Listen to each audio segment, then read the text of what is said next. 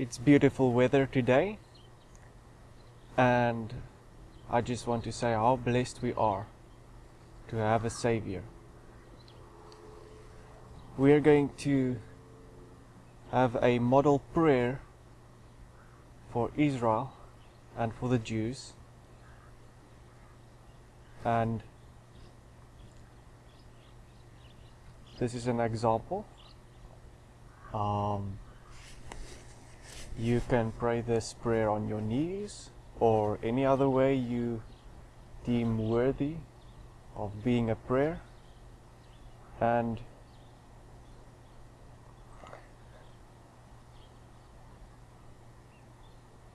we show God that we value His people and that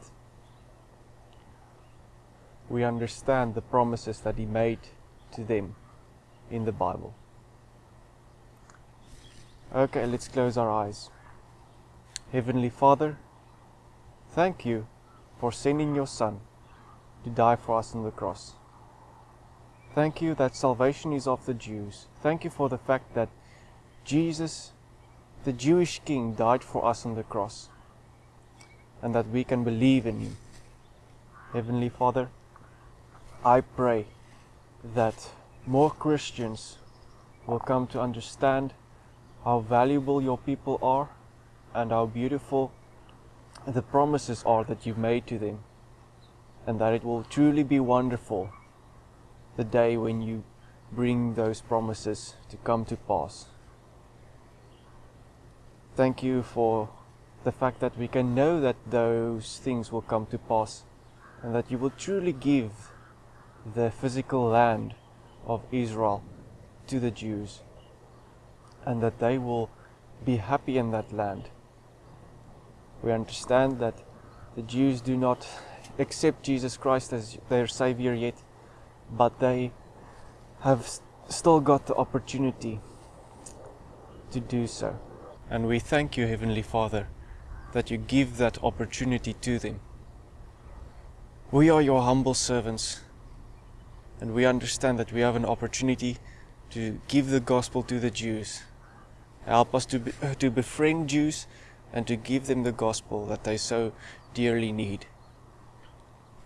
Help us to pray for Israel and understand the difficulties that they are going through, and that they will not lose heart, and that they will stand for truth, and that they will stand for the reality that you have still gotten them in your mind, and that you have not forgotten the Jews.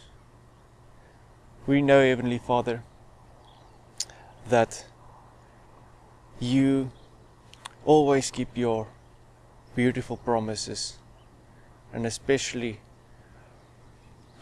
those that you have for Christians and have for Israel. Let us be filled with wisdom and compassion, and stand against the anti-Semitism in the world, an evil spirit wanting to destroy your people. Let us be on our knees and love your people, the Jews,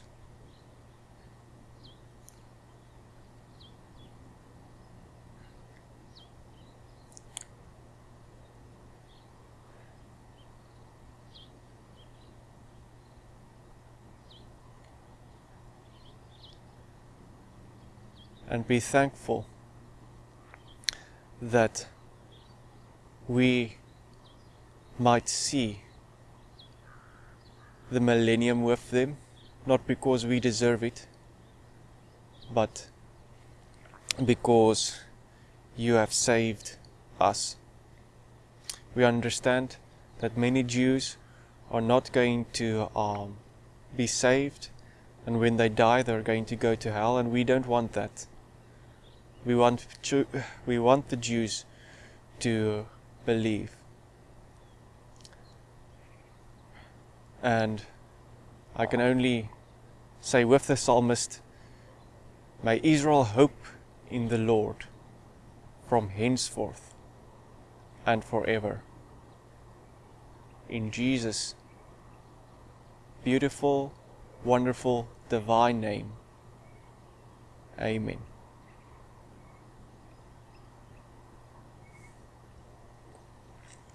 And I pray that we will learn, our children and our family and our friends and congregants, Christians, to pray for the Jews and to love the Jews and to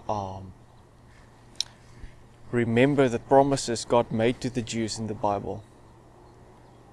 I know that God regards this as a thing near to His heart, and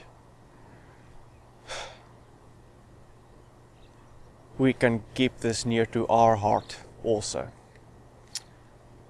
In Jesus' name, amen and amen.